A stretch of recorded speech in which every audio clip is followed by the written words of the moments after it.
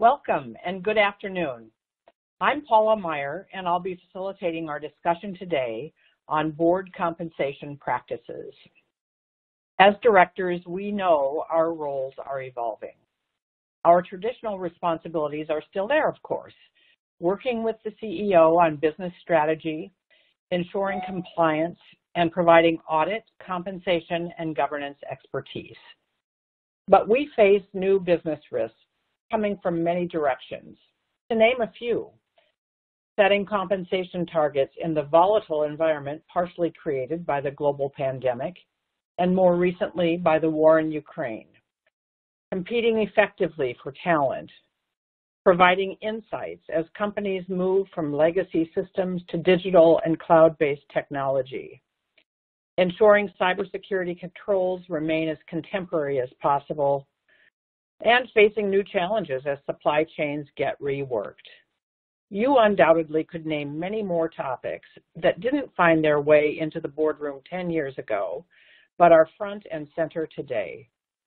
Facing these challenges as a director requires both experience and commitment to work in new ways. And it requires more of your time.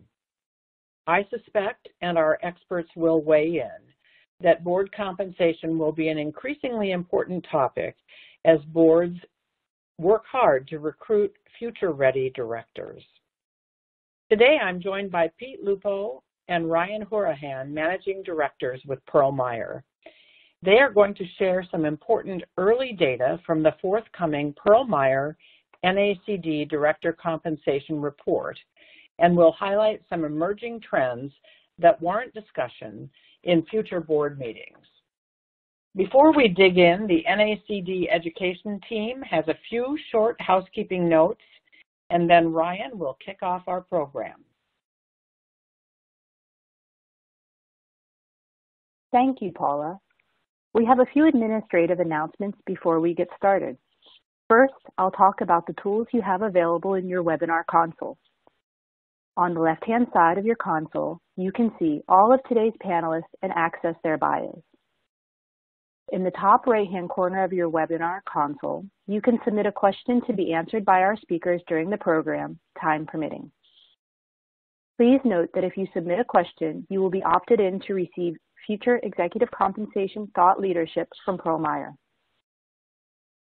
And in the bottom right corner, you can download a copy of today's slide deck and access additional resources.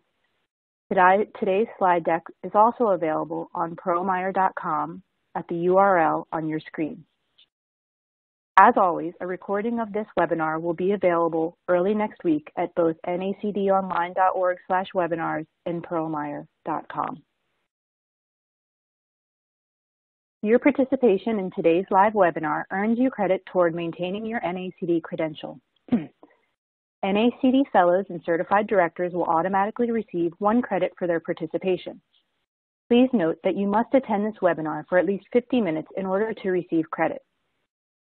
Finally, we will have a few evaluation questions at the very end of the program, and we would appreciate your feedback, so please stick around at the end of the webcast to answer those questions. And now, I'd like to turn it over to our next presenter, Ryan, to get us started. Thank you, Sarah. Thank you, Paula, for joining us today, and thank you, everybody on the phone. Pete and I are excited to be talking to you all about this interesting topic of director compensation. The first topic we're going to cover here is kind of the current environment we see in the boardroom. I think Paula hit it pretty well, but I'm going to kind of back her up on some of those comments.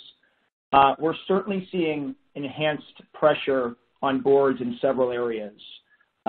This shift to, deciding whether or not we're returning to in-person work, or are we truly moving to a more virtual world going forward, the highly talented and competitive marketplace for talent, coupled with the pressures of the Great Resignation, supply chain issues that are being exacerbated by the war in Ukraine, as well as COVID-19, and the impending fear of economic slowdown, given kind of the record years some companies have had coming out of COVID. As a result of these changes, directors are being asked to step up and lead in different ways. Traditionally, it's been a focus on profitable growth, and while that focus is still there, we're certainly asking boards and directors to expand their purview. This is bleeding into ESG, DE&I metrics, measurements, goals. How are you weighting those things? Are they part of the incentive program for the executive team? If not, how are you communicating with shareholders that those are topics that are front and center at the board level? Looking more deeply at organizational culture, organizational health, we've seen obviously coming out of COVID-19, a lot of people shifting where they're working, resigning from current roles, and a lot of that is driven by unhappiness at the cultural level. So boards are being asked to be more influential there. Obviously, diversity has been a huge topic amongst boards, both gender diversity and ethnic diversity. For the last several years, that's not going away. And obviously, the idea of succession planning. What COVID-19 has also brought to light is we need a talented bench to ensure if anything does happen to our senior management team, we have the right people to step in. And as Paula mentioned, I think one thing that isn't captured on this list is this heightened sensitivity around goal setting and the heightened use of discretion amongst boards to determine incentive payouts, given times are somewhat still uncertain.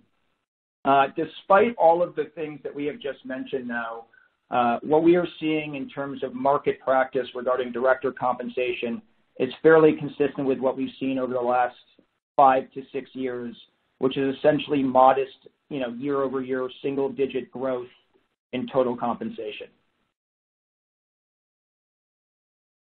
Next slide. For those of you on the call that are familiar with the NACD compensation study that is published each year, this slide will look pretty familiar to you. Essentially, this is the way we bifurcate the NACD comp data in terms of how we report out. So we essentially divide the data into 5 separate size categories: a micro cut, a small cut, a medium cut, a large cut, and then the top 200 cut. Please note that the report today and the presentation today will focus largely on publicly traded firms, given the accessibility of that data through the proxy reports. That said, we have also added a couple additional slides in this that cover private company director compensation. Obviously, it's a little bit harder to get data on that, but Pearl Meyer has done some internal research, and we'll be reporting on that today as well. Next slide. Slide 7 here essentially is looking at the total direct compensation across all different size categories and then all firms. As you can see, for 2021, as we look across the all firm category, we saw a 3% year-over-year increase. And again, if you look back essentially to about 2014, it's a pretty consistent theme. The one major outlier, as you'll see on this chart, was the 2010 number. That was largely driven by coming out of the kind of 2009 recession, where we saw a slightly more significant impact to director compensation than we saw, let's say, during COVID. So there was a slightly bigger year-over-year pop that you saw in 2010. Obviously, we didn't see that in 2021 coming out of COVID.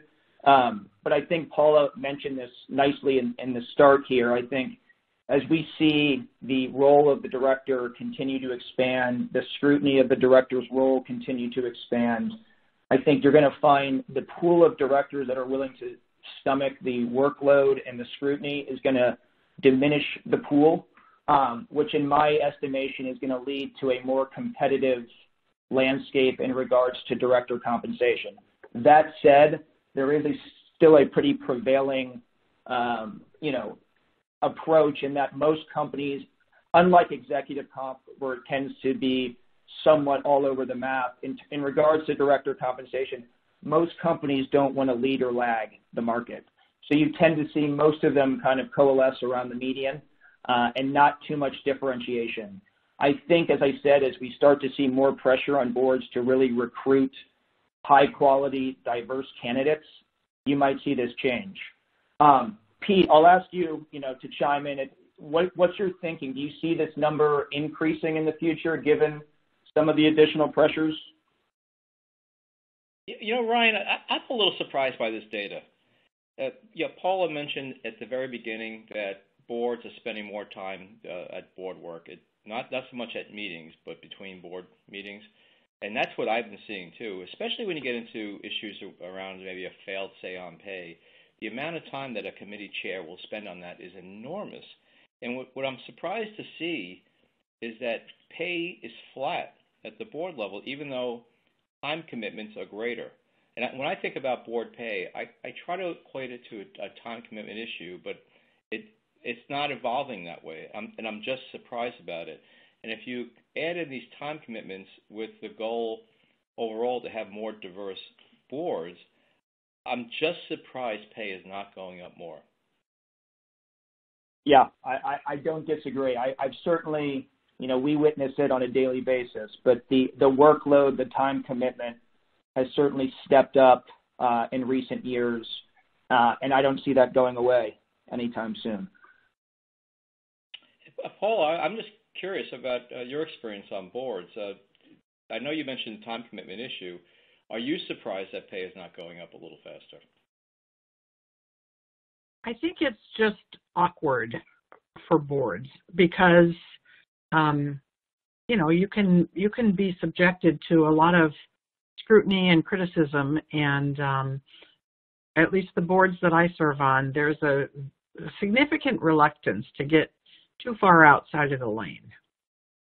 Yeah, no, I think, and that's exactly what we find in the data, Paula, that, the spreads that you see between 25th, 50th, and 75th percentile in director comp is much less pronounced than you'd see in, employee compensation or executive compensation for the exact reasons that you just mentioned. Next slide. Slide 8 here is one of the slides that I was referring to, that we are focusing on privately held organizations.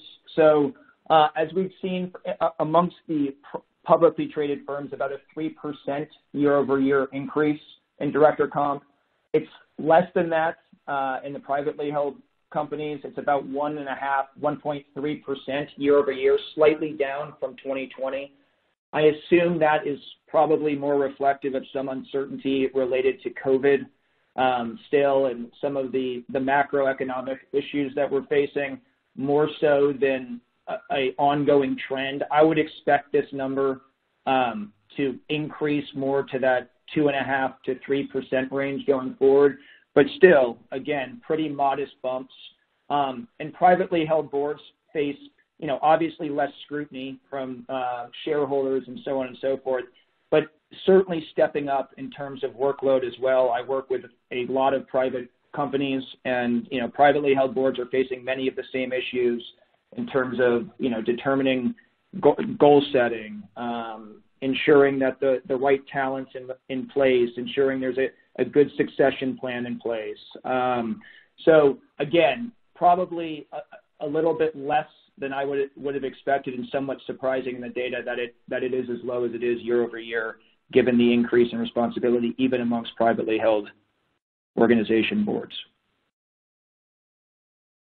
Yeah, Ryan, I'll throw in one comment here. I think you have more experience than I with the private company boards. I do have experience with portfolio companies held as private companies. And the one big difference I see, and it's a significant difference, is the comment that you made. At least on the compensation side, there is no ISS to worry about. The shareholders is a different group, and probably is more knowledge about what the shareholders is expecting. And of course, you don't have the quarterly earnings calls to deal with. And I would say on the private boards, although serving on a board is a complicated task to do well, I think the demands are probably just less from a time perspective. Which may explain something. Absolutely. And you see that borne out in the pay, Pete. And I think, typically the big dichotomy between the private company compensation and the public company board compensation is the absence of the equity vehicle. From a cash perspective, they tend to be generally consistent. So the delta really comes into the equity piece, and to your point, Pete, that's really to acknowledge the additional scrutiny and time associated with the role. Next slide.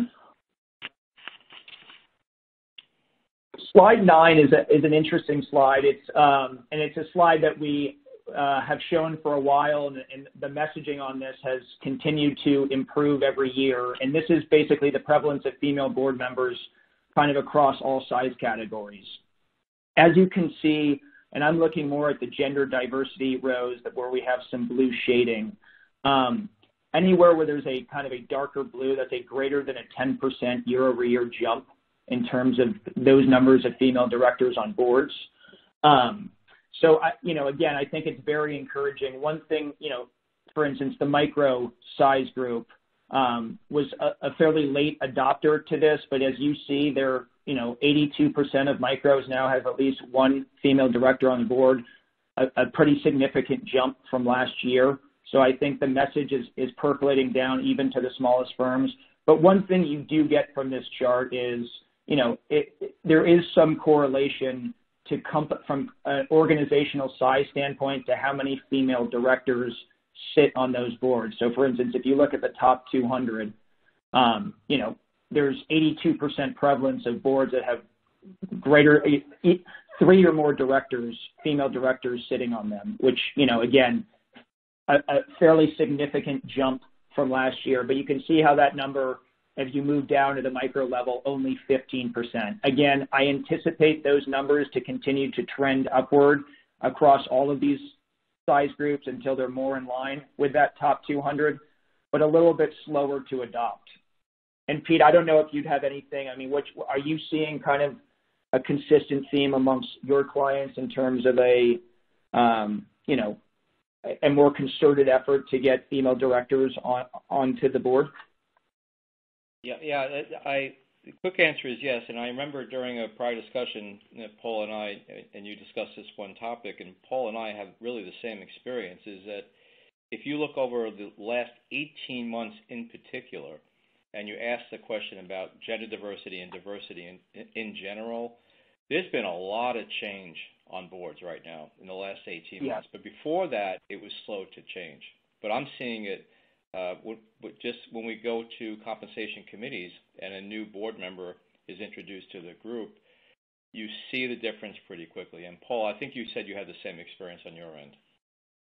Absolutely. I mean, I've spent a fair amount of time working on this, and for many, many, many years, the percentage of female directors languished in the 12 to 15%, and now for it to be as high as it is just so encouraging. And if you do an analysis of the percentage of new directors who are women or people of diversity, that number is also quite stunning. Yep, totally agree. And, one thing you're obviously not getting on this chart because it's hard to glean from proxies is the ethnic diversity. But I imagine if we had been able to break that out, it might not be as pronounced as the female, but it is certainly trending in that direction in terms of, again, a increased focus on making sure not only we have gender diversity, but ethnic diversity on the boards as well. Next slide. Slide 10, again, is a private company specific slide. And here we're looking at similar trends in terms of prevalence of women on boards, as well as just, candidates from underrepresented groups. So that would be, women, ethnic diversity. Essentially what we're seeing is a similar trend amongst privately held firms in that there is an increased focus on getting women on boards, as you can see across all kind of size categories in the privately held, less than 250 to $1 billion, $1 billion to $10 billion, and greater than $10 billion. They all have greater than one female director on the board, and as you get into that 250 to $1 billion, it's greater than 2 at that point. And then again, if you look in terms of has your board recently appointed a candidate from an underrepresented group recently, and this is within the last year, a little over a third of companies have appointed a candidate from an underrepresented group in the last year, which is a pretty significant turn, especially amongst, as Pete mentioned earlier, a little bit less scrutiny among privately held organizations. But I think they're seeing the added value of diverse opinions and diverse backgrounds on these boards, leading to better business ideas and better strategies.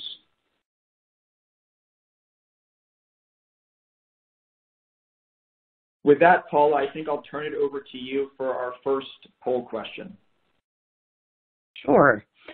Next, we are going to ask people who are on the call today to just weigh in on whether the composition of your board is aligned with actual board gender goals. And the potential answers are: we don't have formal board gender goals.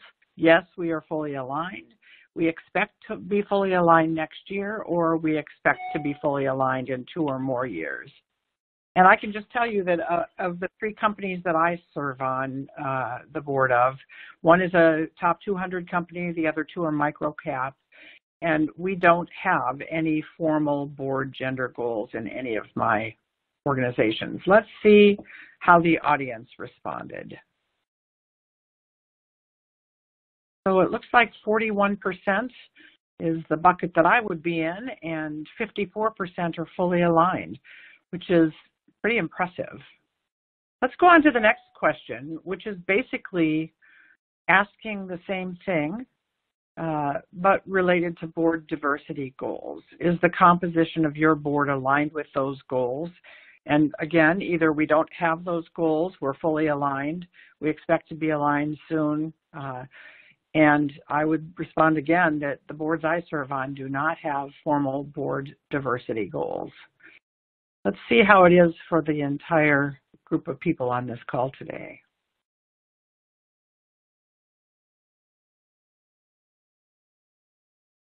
So in this instance, 55% of boards represented do not have formal board diversity goals, and 38% are aligned with where they want to be. So we have more work to do on the board diversity side of things, pretty clearly, than we do on the gender diversity. On to Pete. Okay. Before we go on to the next slide, the one comment I'd have about those responses, it's encouraging to see that. I would have expected, Paula, to see a little bit higher percentages in the comments around meeting goals within the next year or 2, and that was actually a pretty small supporting percentage. I'm surprised by that. Very small. Yep. People are either I think it's the conversations I've been in on this topic remain, commitment to having diverse slates for every opening, and commitment to working as aggressively as possible toward diversity, but skepticism of having formal goals. Yeah. And the other comment too is, it just takes time to recruit the candidates that you want. So we've all have become so specialized these days. Companies in their industry have become specialized. I would imagine in some cases, if you're looking for a diverse candidate with a specialized background, that search just takes longer, I would imagine. Right.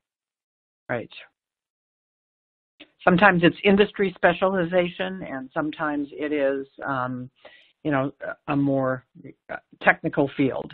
But on average, the boards I'm on, it takes about a year to bring a new director on. Yeah, there you go. Yeah, it doesn't happen overnight. Next slide, please. Okay. Board pay. This is a trend, I don't know, I've seen probably, Ryan, a good 5 years where there's less reliance on committee pay and more reliance on retainers and equities. I've seen this for a while. I think there's 3 broad reasons why this is happening. One is just simplicity. Is it really necessary to have a complicated board pay structure? Some will take that position. Another comment I've heard is, what does it really mean to serve on the committee if so much of the work is done outside of a committee or a board meeting? I've heard those comments too. Then another comment I heard for companies that have been in the public markets for a while, that typically have long-tenured directors, eventually everybody sits on all of the committees. You kind of rotate through the committees. So is it really necessary to deviate or make a distinction about committee pay versus retainers and equity grants? So I see this trend continuing for a while. I don't know when it'll stop, but Ryan, any thoughts you want to add to that comment? Yeah, no, I mean, Pete, I'm hearing the same thing. I think simplicity, as you mentioned, is probably the number one driver to this. I also think the other point that you mentioned in terms of the time commitments across these committees has basically normalized to a point where there's less distinct, the audit used to be meeting so much more than comp and nom and gov, that's normalized a little bit. So there's just a less differentiation in terms of workload, as you mentioned, and with the amount of work that's happening at the board level and outside of the committees. I agree with you. I don't see this trend slowing down, and I probably see it maybe even speeding up and becoming more prevalent amongst the smaller size groups. Paul, is this data, is that consistent with your experiences? Yes, all three of my boards, when I first went on them, had meeting fees and all these different forms of compensation, and now it's simply an annual compensation amount, usually paid quarterly, along with equity. Yeah, okay. Yeah, I expect this trend will continue for all the reasons we discussed. All right, next slide, please. Full value stock continues to account for the largest portion of director pay. I don't think that's a surprise to anybody generally, but I do have a couple of comments here. If you look at the progression of total pay across the different sizes of the data cuts, the proportions feel about right. The larger companies will pay more. That's established for a long time. But I tell you what I think is a little bit surprising to me, or maybe a lot surprising to me, and that's the micro cut. The micro cut, when you're looking at very small companies, sometimes small companies are looking to preserve cash, and for that reason they may have a heavier equity component even at the board level. And maybe just the philosophy of everybody should be heavier on equity at these micro companies, something I've heard before. And you definitely see that, by the way, when a private equity company takes a company public, you see that kind of philosophy. So it's surprising to me a little bit that the micro category doesn't have a greater proportion of stock.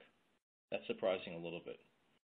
I don't know. Ryan, surprise you? Yeah, I mean, I think some of the reason, Pete, in the micro section, and we've talked a little bit about this, is some of the companies in that group are trading at such a low stock price that the use of a full value share to deliver meaningful value, you just have to deliver so many of them that they end up saying we're better off using cash because it's just, it's very costly from a burn perspective and everything to utilize this many shares for our directors when we have to take care of the executives as well.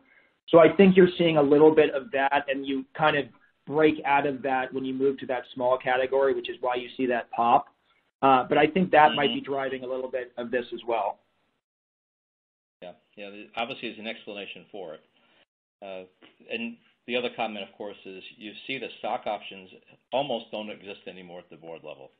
Now, that's a trend that's probably happened, I don't know, over many years, but stock options clearly are not favored at the board level. All right, let's go on to the next slide. Okay.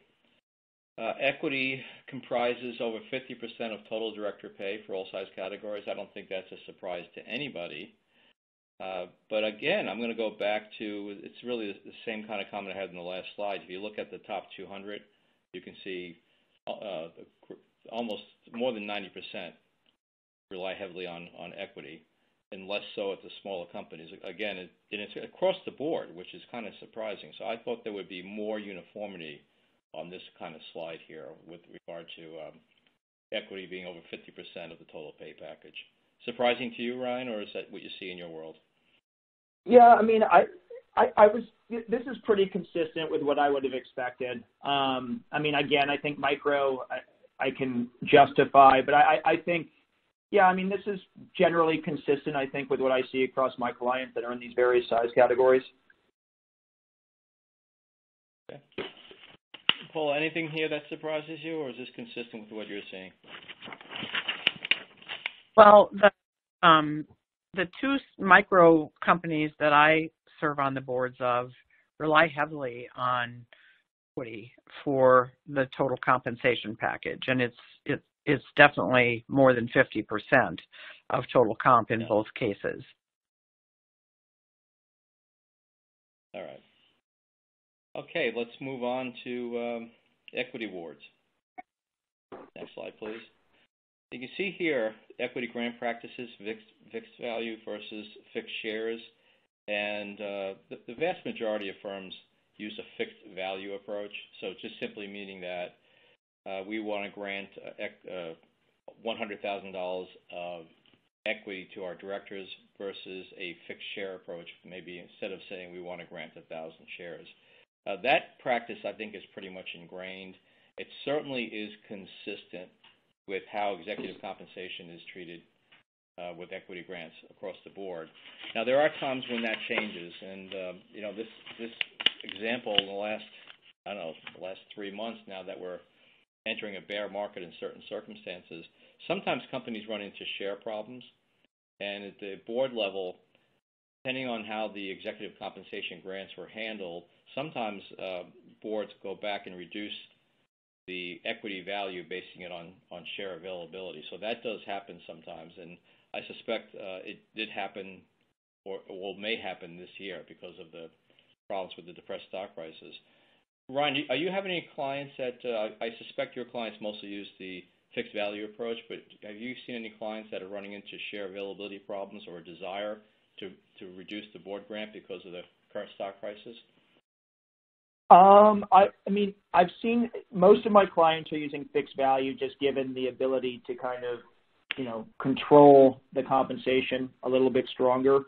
Now, I do work with a number of micro clients that use more of a fixed share approach, and that's largely, again, driven by the fact that, their stock prices are pretty low, and it's just easier to allow, the shares to kind of drive it. Now, some of those are using options, so but I think I'm certainly seeing, in terms of companies that were using specific approaches to determining the share number on a fixed value approach. So let's say they were using the grant date to determine the share count on that fixed value, using more of a 60 or 90-day smoothing average, Pete, to take out some of the recent anomaly in terms of, so I've seen some efforts to smooth the approach to fixed value, let's call it that, but I haven't seen a full-on abandonment of the fixed value approach.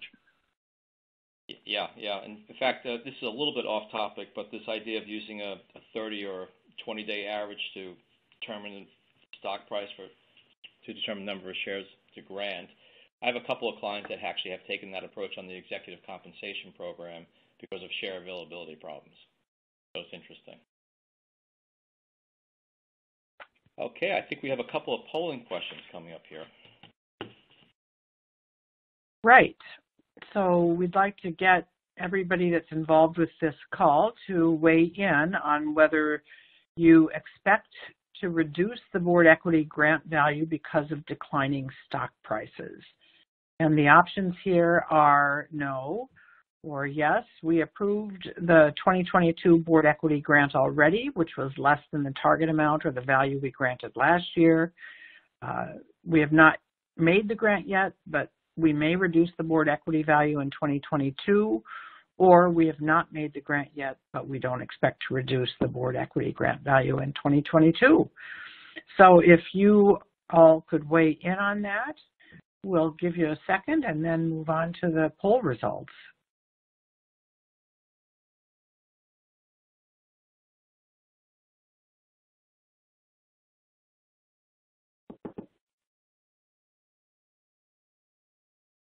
Okay, So the overwhelming answer is no. We do not expect to reduce the board equity grant value because of declining stock prices. And coming in second, we haven't made the grant yet, but we don't expect to reduce the board equity grant value in 2022. I think that would be a challenging thing to do, apparently, for most of the companies represented here. I'm sorry. Okay. Any other comments on that, Brian? Yeah, I was just going to make a comment here. I drafted this question because I actually have a couple of clients that are in a unique situation. And it happens every once in a while where, because of the timing of a down market, there is a reduction in the grant value for the executive compensation team. Most companies have specific value targets. Because of this depressed stock prices, the board has reduced the executive compensation grants.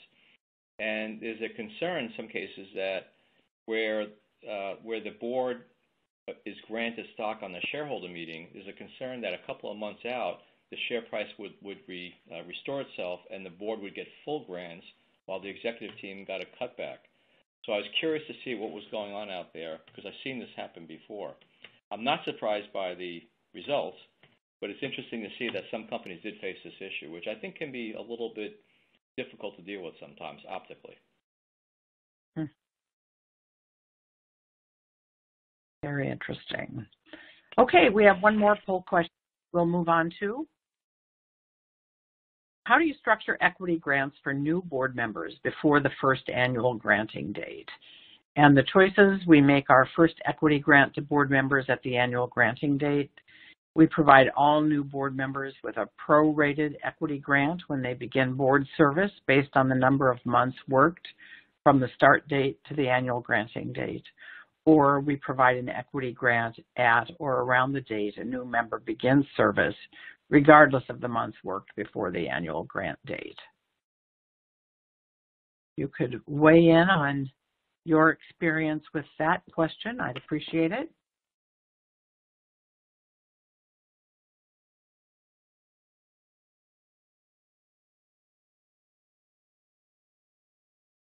All right, the majority answer is a prorated equity grant when new members begin board service based on the number of months worked.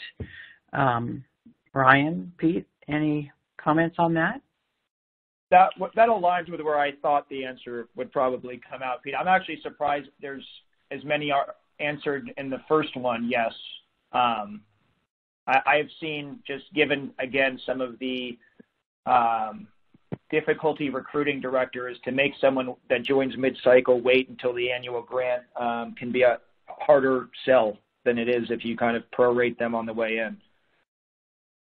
Yeah. I have a couple of comments on my end. I drafted this question because this was another issue we recently faced. A company thinking about, hey, are we treating our new directors right by making them wait till the next shareholder meeting or the normal grant date to give an equity grant? And it just doesn't feel right that you're asking a director to join a board, you'll pay them cash compensation, but make them wait for the equity grant. It didn't feel right to me. So I'm actually not surprised by this answer because I know there's a range of practices out there. But it does bring up another question I have really for Ryan and for Paula, your view on this. If you look at the old days, there was something called an ad-appointment grant, and what that simply meant is that at appointment you got a one-time special grant, and I would say as an inducement to join the board. The last time I checked the survey data, less than 15% of the companies have ad-appointment grants. And in the environment that we're in now, where we are trying to create more diverse boards and trying to hire people with highly specialized backgrounds, I am surprised that ad-appointment grants aren't more popular. When the executive team recruits executives, there's no issue about it. It's interesting, Pete, because I think, that's a very interesting point. I think I have a number of recent IPO clients where they all have an inducement award, and then I have a lot of established publicly traded firms, and none of them have an inducement award. But I agree with you. I think it's something that obviously as companies that are actively looking to recruit multiple board seats, it seems to be more of a prevalent practice. Like, again, given recent IPO work, most of those companies are looking to fill a few board seats at the event or shortly thereafter. So there's an added kind of focus on, okay, how do we get the right talent on the board? So I have seen a pretty big uptick in initial grants at that level. But to your point, amongst my more established firms, it's a pretty rare practice, quite frankly. Yeah. Paul, is that consistent with your experience? I think my sample size is too small to add much value. Okay. I'm still scratching my head, though, about this, why at-appointment grants aren't more popular in a day where it becomes harder and harder to recruit diverse or specialized talent. But my view on this has always been different in the world, it seems like. What are you going to do? All right. Can we move on, please? Next slide. Okay, stock ownership guidelines. Not much to say here other than they clearly are an established practice, and you can see for very large companies, almost uniformly a top practice. I think if you're serving on a board, you expect that policy to be in place. I don't think there's any issues there. If you go down to the bottom piece on the holding period requirements, the one piece of data I thought was a little bit interesting is when you talk about the type of holding guideline, and one line down it talks about until or beyond retirement. If you look at the top 200, it says 46% of prevalence on that. I said, well, that feels awfully high to me, but I'm just wondering if there's a deferred comp election that someone might make to say, hey, I want to receive my shares at retirement. I just have a hard time explaining that data point. I don't know, Ryan, is that something you think about? I agree with you, Pete. I kind of had a similar reaction. Okay. Yeah, and I don't know. I'm not sure about your experience, Paula, but it seems like many boards do have an opportunity to defer receipt of shares. So I expect those policies probably impact this data somewhat. I bet that's right. Okay. Next slide, please. Okay, chair premiums.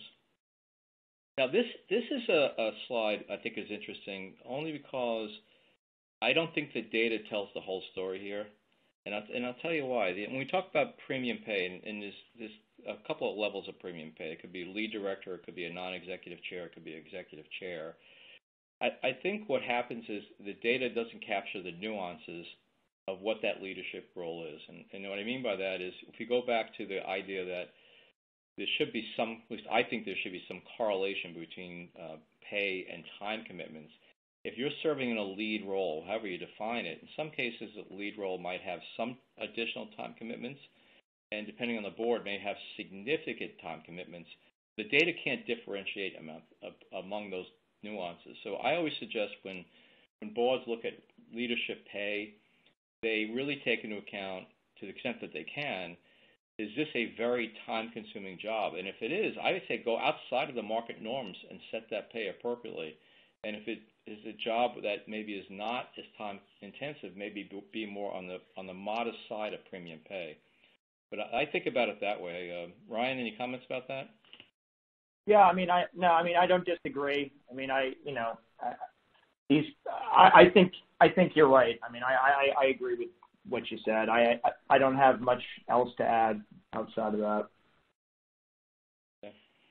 My comment would be that lead director or committee chair pay at these levels is reasonable when everything is going well. But when things don't go well, I have a friend who's just accepted lead director role for 2 different organizations, and her comment was, the increase in compensation bears no relationship to the increase in time commitment, which I think can be true. Yeah. And one simple example on the compensation side, if you fail, say, on pay, and the chair of the comp committee gets involved, that can be extraordinarily time intensive. Yeah. And there's no correlation in my mind between pay and the involvement from a time perspective in that particular issue. And that's just one example. If you have a challenging director and the NomGov chair has to deal with it. If you have, I mean, there are all kinds of things that can go wrong in any of these committees. If you have a cybersecurity breach, it goes on and on. Yeah, the CEO transitions, all kinds of issues. Exactly. To play. Right. I mean, and these issues really can be very time intensive. You can see it. Yeah. Okay, moving on, please. Okay, this slide has to do with retainers vary by committee based on expertise and time commitments, by committee members. I think this is probably one of the reasons why boards want less complicated pay structures. Because I wonder if it even is worth trying to make a distinction for paying people who are not in a chair role. I mean, practice still exists. I don't think it certainly is a majority practice, but I always say that do you really need to make that differentiation on pay for a member, not a chair? Ryan, do you have a point of view on that? Yeah, I mean, I think you're right, Pete. I think that's becoming the prevailing mindset, and I think these numbers are going to trend down over time. I mean, you see amongst the top 200, it's already less than 50% prevalent to provide, audit is just under 50%, but comp and gov are pretty low to provide any incremental compensation for committee members. I wouldn't be surprised, as I said, and you alluded to earlier, kind of a push towards more simplification. You're going to see a lot of these incremental fees get built more into that annual cash retainer than you are going to see them probably going forward, broken out by these membership retainers. And Paul, I believe you serve both as a chair and as a member on these committees. Is there a reason in your mind why this kind of structure makes sense in certain cases? On the 3 boards that I serve on, the committee chair does a lot of heavy lifting, and committee members definitely participate. And if there are challenging things, they have to step up, and there's a bigger time commitment. But the committee chair role is more time consuming, in my experience. Yeah. That's what I hear also. I would agree. Okay. I'm keeping my eye on the clock here, so I'm just pushing. Yeah, we gotta pick up the tempo here, guys. Okay, I've got one more slide, and I think we can wrap it up. All right. Just one more comment here. We kind of covered this already. When you're looking at leadership pay, the situation really should dictate the amount of pay. So if a CEO retiring to an executive chair and then retiring out of the company is a different situation than ongoing executive chair. So the pay levels, the data helps you think about the pay levels, but it really is more nuanced than that. I don't know if you want to add anything to that, Ryan or Paula. No, I mean, I think you said it well. Yeah, not much to add. The data pretty much speaks for itself here, but I agree with you. Okay, and then I think why don't we just wrap it up with just a couple of final thoughts here. Paula said it well almost an hour ago. Responsibilities are evolving and expanding, and especially with ESG and HCM. So the job is getting more complicated. Diversity continues to be a top priority. We see it firsthand. Private companies pay less than public company boards, but there are reasons for that. That may change over time. We don't know. And the board leadership pay can vary a lot, and we talked about that in some detail. So let me pause here for any questions or comments from Paula or Ryan, or questions from the audience. We have a number of questions that are relevant to all of the topics that we've covered, and so I think I'll just start by start with one of them. Other surveys show higher committee chair and lead director pay. Your numbers haven't changed for a number of years. Why is that? Of course, I don't know what other surveys this since I lead a lot of the NACD work, I'll speak to this. What we try to do in regards to the director comp report is we look at 1,400 companies across these different size cuts, and we try to keep the companies consistent year to year. So we'll try every year to look at the same data set in terms of how are these exact same companies changing year to year. rather than having a different sample size or sample every year in terms of, okay, here's a whole new set of companies. So we're really trying to look apples to apples each year, which I think a lot of surveys probably are not doing, where they'll just take the data that they get. All of the data that we are pulling as well is publicly available information. All of this information comes from proxies. The methodology you'll see in the NACD director report is, consistent with what we've used in the past. And I don't know what other surveys are being referred to here, but again, I think the methodology we try to adhere to is just a very consistent year-over-year approach, not only in how things are being calculated, but also who the constituents reporting the data in are. Yeah. Ryan, I'll add one comment. Very helpful. Yeah, go ahead. Just one comment. I'll make it brief. Sometimes you see significant variations if you're looking at your own proxy group.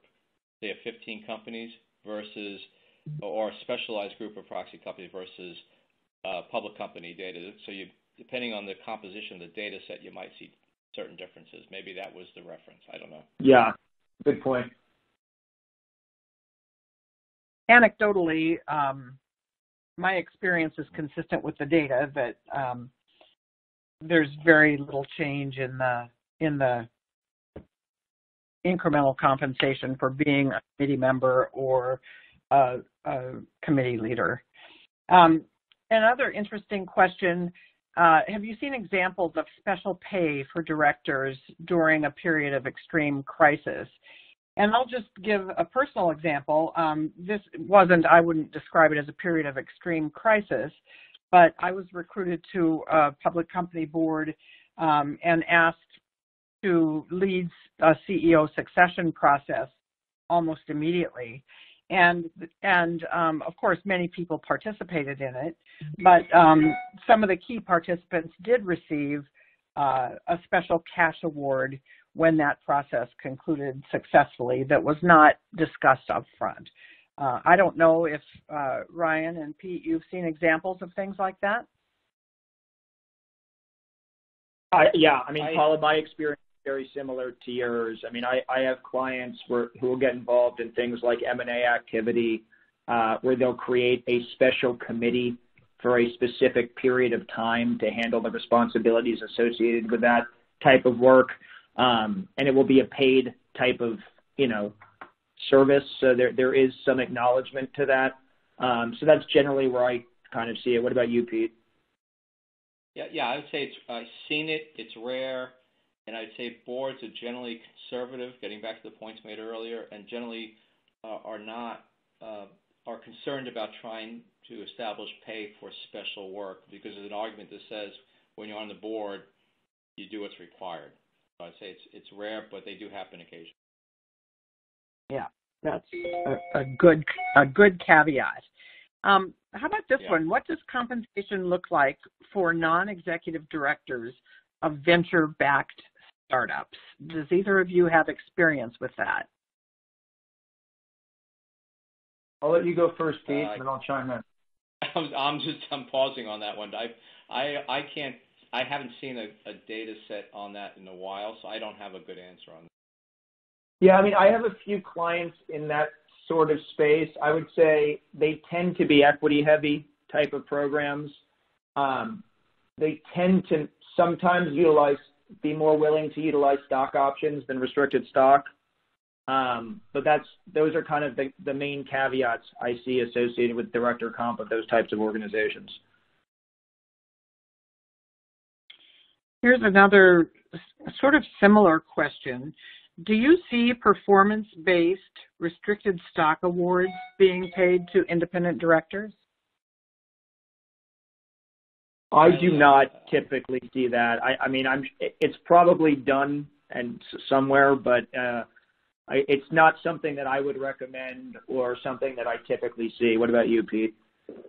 Yeah, same answer. What we found out, if you do proxy research, you'll find examples of almost anything, literally almost anything. But I would say it has to be in the extreme rare category. Yeah. More rare than a side committee being, an additional committee being brought in to be paid. I would say performance equity is on the rarer side of the equation there. Yeah, I agree with that comment too, Ryan. Another question, are you seeing pay for some of the new committees that are becoming more prevalent, like risk, ESG, strategy, those kinds of committees? I might answer this question a little differently. I'm not seeing new committees being formed, although I'm sure that is what's happening. I would say when you think about ESG, for example, I think boards are understanding or discussing where that responsibility should lie within an existing committee or at the full board level, as opposed to creating new committees. I see more of that. I agree with you, Pete. Yeah, and that's consistent with my experience too. In fact, I'm just working for one of my boards on framing up a discussion about, even drilling, certainly risk, ESG, cybersecurity, corporate culture. I mean, there are lots of topics that could go either to the full board or could go into the committees that are in place. And we're taking the approach of just getting clarity amongst ourselves about how we want to tackle those issues. Yeah, that's what I see, Paula, happening on my end too. Yep, agreed. Please give some examples of stock ownership guidelines. I mean, typically for director compensation, the ownership guidelines will be a multiple of the annual cash retainer, and they usually give you a time frame, let's say, of 3 to 5 years to achieve that. And just throwing out kind of very high level 20,000-foot numbers, it's generally somewhere around, let's say, 3x the annual cash retainer is the required ownership guideline. But Pete, any differing opinion on your end? No, the only comment I would add to it is that 3x is so common, unlike the executive plans that may have more variation in design. It seems at the board level that 3x you see almost every single time. Yeah. As with anything board comp, a little bit less variation, a lot more reverting to kind of the mean. Wonderful. Well, Ryan and Pete, thank you so much for bringing your deep expertise to all of us today. I am going to say thank you to both of you and hand this over to Sarah, who will bring us to the end. Thank you, Paula. We ran out of time, but we'll follow up via email if you submitted a question to the panel. I have a few quick reminders for you before we get to the evaluation questions and conclude the program. You can find archives of all previous webinars in the series at nacdonline.org/webinars and perlmeyer.com/knowledge-share. As I mentioned earlier, you will automatically receive 1 credit toward maintaining your NACD certification for participating in the live webinar. If you have any questions about either program, please visit us at nacdonline.org or contact us using the contact information you see here in the slide deck. Thank you again to Paula, Peter, and Ryan for their excellent presentation. Audience, before you go, we have a brief post-webinar survey that will pop up on your screen as soon as we end the webcast. We would really appreciate it if you took the time to answer these questions. Your feedback helps us improve our webinar series. This concludes our program. Thank you all again and have a wonderful afternoon.